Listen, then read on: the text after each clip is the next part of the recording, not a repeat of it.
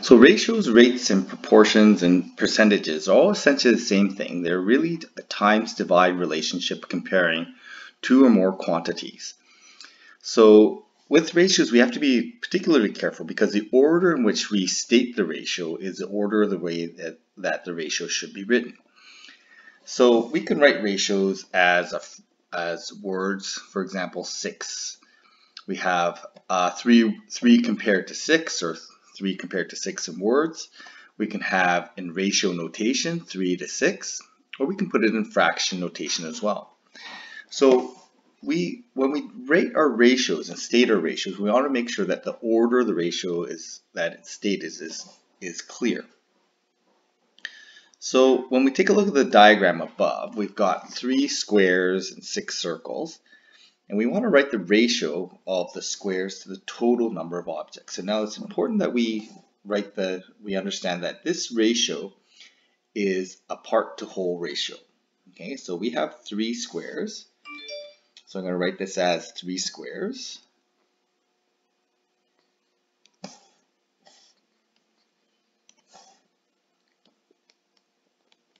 we have our squares. So we have 3 squares compared to the total.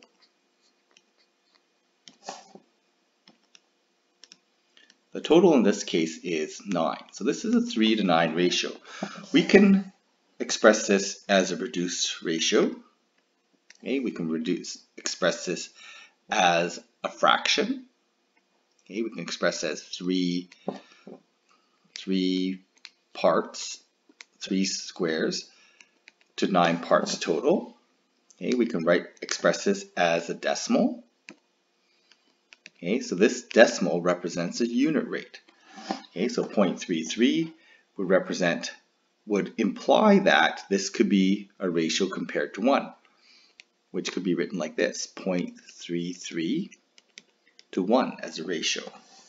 Okay, and this could also be written as a percentage. We can say that the red to the total is about 33%. So there's a few different ways we can express this, and these are all connected.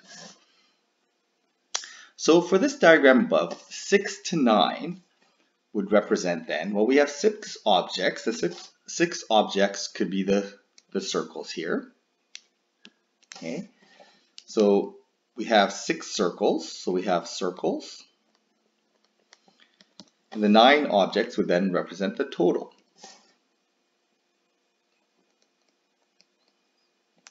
Okay, so we also have here, so this is again a part to whole ratio. Here we have 6 to 3, well, that would be representing circles. Okay, so we have 6 circles. The 3 can be representing the 3 squares, so 3 squares.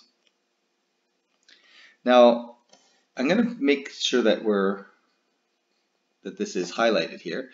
This is a part-to-part ratio. Okay, and normally we deal with part to wholes, but we can have ratios as part to parts, especially if they are in this proportion or this times divide relationship.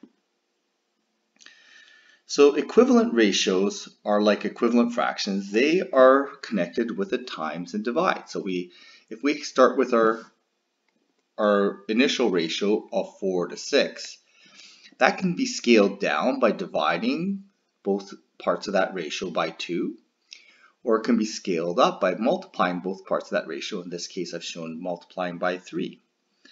Okay, so there's this times divide relationship that goes vertically in this case. Okay, we also have the unit rate, which is the ratio that's going from left to right. So there is actually a unit rate going this way.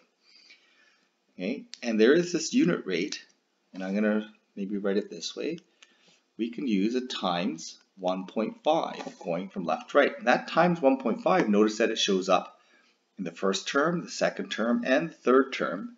And we can alternatively show it in the opposite direction as divide by 1.5 or times by that would be 0.66. Okay, so we're going to focus on this up and down multiplier right now, but again, as we know about the proportional relationship, it is vertical and horizontal, the times and divide relationship.